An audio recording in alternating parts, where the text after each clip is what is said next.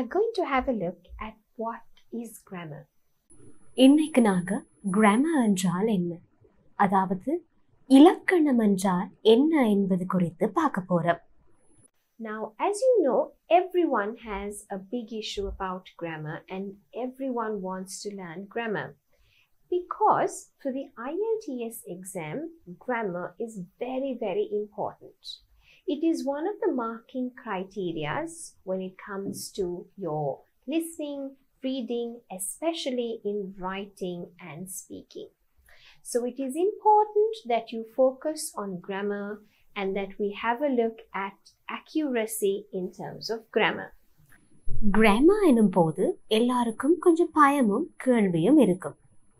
Especially IELTS எக்ஸாம்ல எல்லா கம்போனன்ட்ஸுக்கும், அதாவது பகுதிகளுக்கும் கிராமர் அவசியம். ஸ்பெஷலி நீங்கள் பதில் அளிக்கும் போது உங்களுடைய ஆன்சர்ஸ் கிராமட்டிக்கலி சரியாக இருக்க வேண்டும். எஸ்பெஷலி மார்க்கிங் க்ரைட்டீரியாவில் ரைட்டிங் ஸ்கில்ஸ் மற்றும் ஸ்பீக்கிங் ஸ்கில்ஸில் கிராமர் மிக முக்கியமாக பார்க்கப்படும். கிராமர் கம்போனன்ட்ஸில் தான் நாங்கள் இந்த லெசனில் கவனம் செலுத்த போகிறோம். பேசிக்லேருந்து, அதாவது அடிப்படையிலிருந்து கிராமர், இங்கிலீஷ் கிராமரில் இருக்கிற சில முக்கியமான விஷயங்களை நாங்கள் பார்க்க போகிறோம். So, we are going to focus on the grammar component and we are going to start at a very basic level. நாங்கள் அடிப்படையிலிருந்து இங்கிலீஷ் கிராமரில் சில பகுதிகளை இந்த லெசனில் பார்க்க போகிறோம். So, today's lesson is going to focus on basically telling you what is grammar. இதில் grammar என்றால் என்ன மற்றும் இந்த கிராமரில் உள்ளடங்கும் பகுதிகள் என்ன என்பது பற்றி நாங்கள் பார்க்க போகிறோம். So let us have a look at it. Now, in terms of grammar, we tell that in the English language, there are 9 parts of speech. English கிராமரில் parts of speech என்றது மிக முக்கியமான பகுதி. English grammar has 9 parts of speech. இதில் நாங்கள் இந்த 9 பகுதிகளையும் ஒவ்வொன்றாக பார்க்க போகிறோம். விரிவாக நாங்கள் இந்த லெசனில் பார்க்க மாட்டோம். ஒவ்வொரு பகுதிக்குமான டெஃபினிஷன், அதாவது வரைவிலக்கணம், அதன் பின் அதற்கு சில எக்ஸாம்பிள்ஸ், உதாரணங்கள் நாங்கள் பார்க்க போகிறோம். Alright guys, so today we're just going to have a look at the 9 parts of speech, what each type is. We are not going to do in terms of lots and lots of grammar, sentences and structures. I'm just going to teach you how is grammar made, the 9 parts of speech in English. Let us have a look at the first component and we call them noun or nouns. In the parts of speechல first type, அதாவது முதலாவது பகுதி nouns, பெயர் சொல்.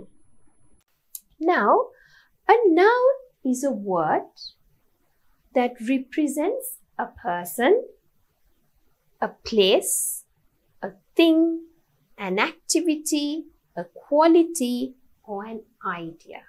Nouns, பெயர் சொல் என்றால் ஒரு பெயர், இடம், பொருள் அல்லது ஏதாவது ஒரு செயல் மற்றும் பண்பை குறிக்கும் சொல். So example, dog is a animal, right? Cat, elephant, all of those are animals. School is a place. Manila is a town, okay? Teacher is a person. An idea, okay? All of these things are nouns. பெயர் சொல் nouns எனும்போது நாய், பூனை, ஒரு நகரின் பெயர் போன்றவற்றை நாங்கள் உதாரணங்களாக எடுக்கலாம்.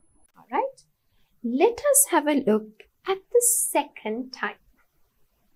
Now the second type is known as pronouns. Second type, இரண்டாவது பகுதி pronoun. In Tamil we call it பிரதி பெயர். These refer to a word that is used instead of a noun. ஒரு noun அல்லது noun phrase-க்கு பதிலாக பயன்படும் சொற்கள் பிரதிபெயர் எனப்படும். So pronouns are used instead of nouns. Now let's take an example. Okay, Maya is a girl. So Maya is a name of a person. Maya is a girl.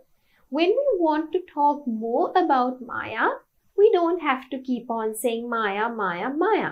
We can just say Maya is a girl. She likes to eat bananas. When we say she is referring back to Maya, so that is a pronoun.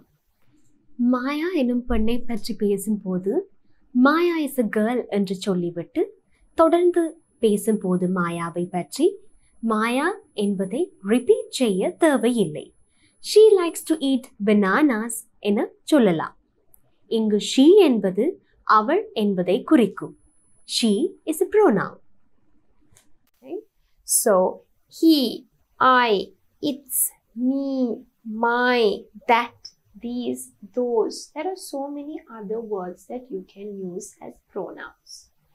And during my grammar lessons, I'll be teaching you more about pronouns. There are so many other subtypes of pronouns like possessive pronouns, so on and so forth. And I'll be teaching those when I'm teaching you pronouns. So don't worry, just understand what this specific type is. ப்ரோனவுன்ஸில் நிறைய subtypes இருக்கு.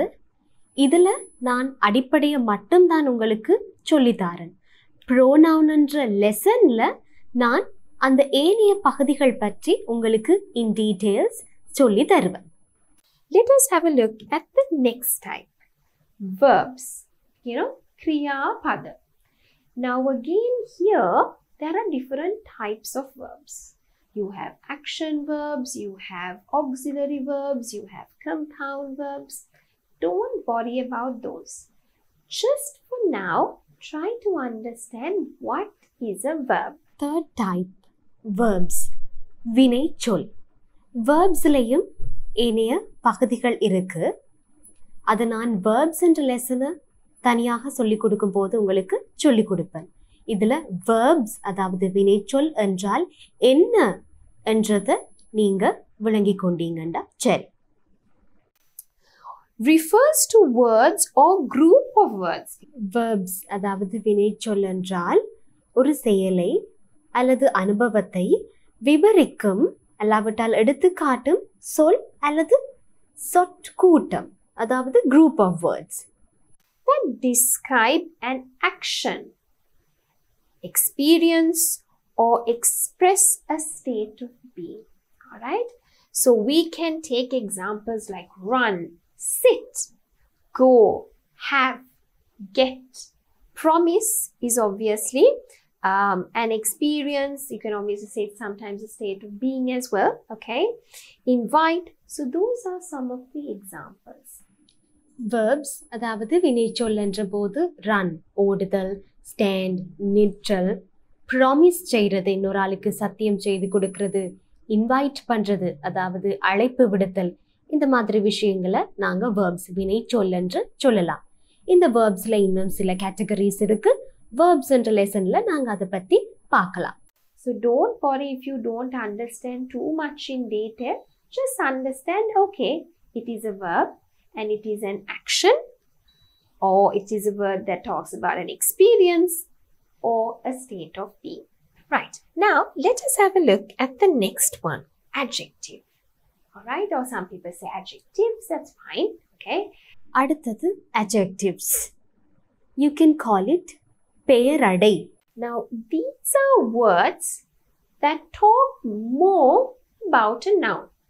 All right, so example, Maya is a girl. Now girl is also a noun. Maya is what type of girl? She's a beautiful girl. You're talking more about the girl. You're explaining or you're describing more about the girl. Then beautiful becomes an adjective. Adjectives பெயரடை ஒரு பெயர் சொல்லை இன்னும் விவரிக்கும் சொல். Example, Maya is a girl. Maya ஒரு பெண். என்ன மாதிரியான பெண் அவள்? Maya is a beautiful girl. Maya ஒரு அழகான பெண். இதுல அழகான beautiful என்றதுதான் அந்த adjective. அல்லாவிட்டால் பெயரடை. Alright. So I have just given you here some examples, but they should actually be used in sentences and they should talk or describe a noun or even a pronoun. Noun அதாவது பெயர்ச்சொல் மட்டுமல்ல, ஒரு pronoun-ஐயும் பிரதிபெயரையும் விவரிச்சு சொன்னா அது adjective தான். Example, Maya is a girl. She is a brave girl. இதுல brave என்றது adjective. Okay, so when you say she, you're referring back to a pronoun. So that's fine. So some examples: angry, brave, careful, healthy, little, old, generous, tall, some, good, big, etc. கோபம், தைரியம், கவனம், ஆரோக்கியமான, இது எல்லாமே adjectives தான். அதாவது all those types of words that describe or explain more about a noun or pronoun are called adjectives. Again, there are different types of adjectives, and when we're doing adjectives more in detail, I'll explain to you more. Right? Next, we have adverbs. அதாவது வினையடை. Refer to words that describe a verb. Sometimes it could describe a verb, an adjective, another adverb, or even a whole sentence. Okay? So, badly, fully, carefully. Now, I'm not saying this is always, but most of the time, it's easy to identify adverbs because it's got this ly. வினை அடையினும் போது ஒரு வினை சொல்லை அல்லாவது ஒரு adjective-ஐயும் விவரிக்கும் சொல். Mostly, it is easy to identify an adverb because it has got an ly at the end. But not always. அதாவது எப்பவுமே ly-ல ஒரு சொல் முடிஞ்சா அது நாங்க adverb-ஆ இருக்க முடியாது. ஆனா mostly ஒரு சொல் word வந்து ly-ல முடிஞ்சதுன்னு சொன்னா அதை நாங்க adverb என்று சொல்லி ஐடென்டிஃபை பண்ணலாம். நாங்க adverb என்ற லெசன்ல இதை நாங்க in detail-ஆ பார்ப்போம். Alright guys, so you don't have to worry too much to understand how does it work in a sentence, because when I explain to you about sentence, the structure of the sentence, then slowly I'll be using these words in sentences so that you will be able to understand, this is a noun, this is an adverb, this is an adjective in a sentence. Okay? The next bit is an article. Okay? So articles are used before a noun to modify the noun. Now you might not understand that at this level because we haven't done fully sentence structures. But just remember, we could use... There are only 3 articles in the English language.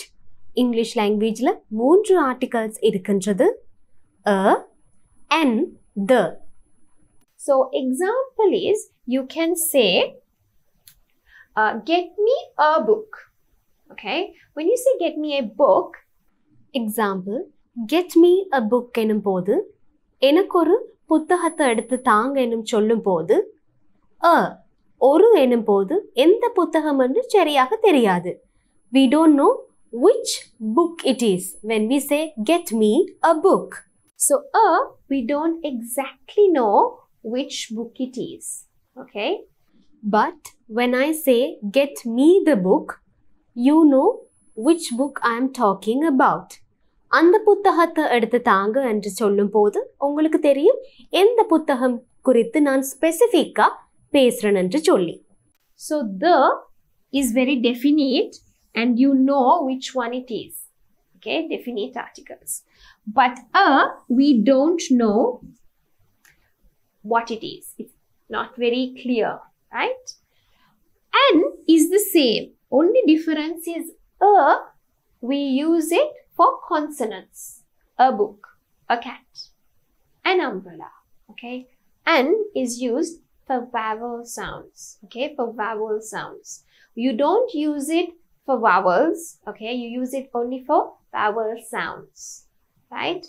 So sounds, later on I'll have a look at it when I'm doing speaking and pronunciation to teach you all about the phonemic chart. But for now, don't worry about it. Just think, okay, is there for consonants and N is there for the vowel sounds, and there are 5 vowel sounds, actually 5 vowel letters in English, that is A, E, I, O, U.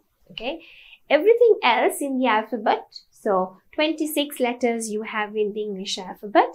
Once you leave out the 5 vowels, which you will use N with, all the other letters are called consonants, and those will be used with A if you're not sure about it, but if it is definite, you would use that. The is a definite article. அதாவது எதை குறித்து பேசுறோம் என்று எங்களுக்கு கிளியரா தெரியும். A and இரண்டுமே எங்களுக்கு கிளியரா தெரியாது எதை குறித்து நாங்க ஸ்பெசிஃபிக்கா பேசுறோம் என்று சொல்லி. N நாங்க யூஸ் பண்றது வவல் சவுண்டுக்கு முன்னாடி, கான்சனன்ட்ஸுக்கு முன்னாடி நாங்க a யூஸ் பண்ணுவோம். ரெண்டுமே சேம் பர்பஸ் தான். அதாவது எது என்று தெரியாத விஷயங்களுக்கு நாங்க a and n யூஸ் பண்ணுவோம். Give me an apple, give me a book. நாங்க தெரிஞ்சு பேசுறோம்னு சொன்னா give me the book என்று சொல்லுவோம். டிஃபரன்ஸ் வந்து க்கும் n-க்கும் n vowel சவுண்டுக்கு முன்னாடி யூஸ் பண்ணுவோம், a கான்சனன்ட்ஸுக்கு முன்னாடி யூஸ் பண்ணுவோம். There are 5 vowel letters in the alphabet. English ஆல்ஃபபெட்ல 5 vowel letters இருக்கு. இந்த vowel lettersக்கான சவுண்ட்ஸ் தான் நாங்க vowel sounds என்று சொல்லுவோம். இந்த vowel soundsக்கு முன்னாடி தான் நாங்க n யூஸ் பண்ணுவோம். இந்த 5 vowel letters தவிர்த்து ஏனைய letters நாங்க consonants என்று சொல்லுவோம். So vowel sounds පහයි තියෙන ඉංග්‍රීසියේ A, E, I, O, U කියන අකුරු වලින් එන ශබ්ද ටික. ඒක ඇරෙනකොට consonants කියලා කියන්නේ ඉතුරු අකුරු ඔක්කොටම අපි use කරන්නේ a කියන එක, ඒක දන්නේ නැතිකොට, as I explained before. அடுத்து prepositions. Preposition means முன்னிலை சொல் in Tamil. ஒரு பெயர் சொல் அல்லது pronoun-க்கு முன்னாடி எழுதுவது. These words are used before a noun or even a pronoun, okay? A gerund to show place, time, direction, okay? So usually these are words that we use to talk about time, place, direction, and there are different other uses of this as well, all right? We're having a very detailed lesson about prepositions, so then you'll understand more. But for now, remember, these are the words that you know: above, under, in, on, below, over, okay? So those are the type of words that we usually talk or we mean by prepositions, okay? Prepositions mostly இடம், நேரம் காட்டுவதற்கு பயன்படும். Examples: in, on, above, below, except, since போன்ற சொற்களை நாங்க குறிப்பிடலாம். Okay, so you put them together, conjunctions. They refer to words that connect words or phrases or even clauses. Conjunction refers to the words that connect words, phrases or clauses in a sentence. Clauses பற்றி இப்போ நீங்க worry பண்ண தேவையில்லை. Dependent clauses, independent clauses என்று நாங்க சொல்லுவோம். அதை பற்றி நான் clauses பற்றி உங்களுக்கு சொல்லிக் கொடுக்கும் போது விரிவா சொல்லிக் கொடுப்பேன். இப்போ நீங்க தெரிஞ்சு கொள்ள வேண்டியது words, phrases, clauses எதுவானாலும் இணைக்கும் சொற்கள், அதாவது இணைக்க பயன்படும் சொற்கள் conjunction எனப்படும். அதாவது conjunctions என்பது and என்பதை குறிக்கும். Example: I like to eat banana and apples. எனக்கு banana மற்றும் apples சாப்பிட விருப்பம். இதில் மற்றும் என்பதுதான் conjunction. and என்பதை குறிக்கின்றது. எனக்கு banana சாப்பிட விருப்பம், எனக்கு apple சாப்பிட விருப்பம். தனித்தனிய இந்த 2 சென்டென்சஸையும் நாங்க சொல்றதுக்கு பதிலா எனக்கு banana மற்றும் apple சாப்பிட விருப்பம் என்று சொல்லுவோம். I like to eat banana. I like to eat apple. தனித்தனியா சொல்லாம I like to eat banana and apples என்று சொல்லுவோம். And, or, so after, since, before, either, neither, etc. Okay, so you can use those kind of words as conjunctions. So after that, so conjunctions. All right. Let us have a look at the last type, and we call them interjections. அடுத்த type interjections, அதாவது உணர்வு இடை சொற்கள். Vishmayartha pada. Now, these words refer to phrases or words that are used to express strong feelings or even emotions. Words that are used to express strong feelings, அதாவது உணர்வுகளை வெளிப்படுத்த பயன்படும் சொற்கள். Those are the ones. Aham, aha, whoosh, great, hi, hooray. So words like that. Okay, so when you want to talk about a feeling, okay, or an emotion, those are the words we say interjections. All right. So I think with that, basically we come to an end of the grammar lesson. Not in terms of everything in grammar, but just the first part. What is grammar? நாங்க இப்போ லெசனின் முடிவுக்கு வந்திருக்கிறோம். English லாங்குவேஜ்ல நாங்க எவ்வளவு sentences எழுதினாலும் இந்த 9 parts of speech use பண்ணி தான் இந்த சென்டென்சஸ் நாங்க எழுதுறோம் என்பது உங்களுக்கு இப்போ விளங்கி இருக்கும். So we use these 9 parts of speech to construct sentences, and these are the sentences we then use in terms of grammar. Simple present tense, present continuous, simple past tense. Okay?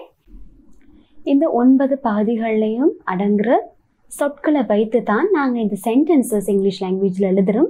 குறிப்பாக டென்சஸை எடுத்து காட்டும் sentences நாங்கள் எழுதும் போதும் கூட இந்த 9 பகுதிகளையும் உபயோகித்து தான் எழுதுகிறோம். So that basically brings us to the end of the lesson. What is grammar?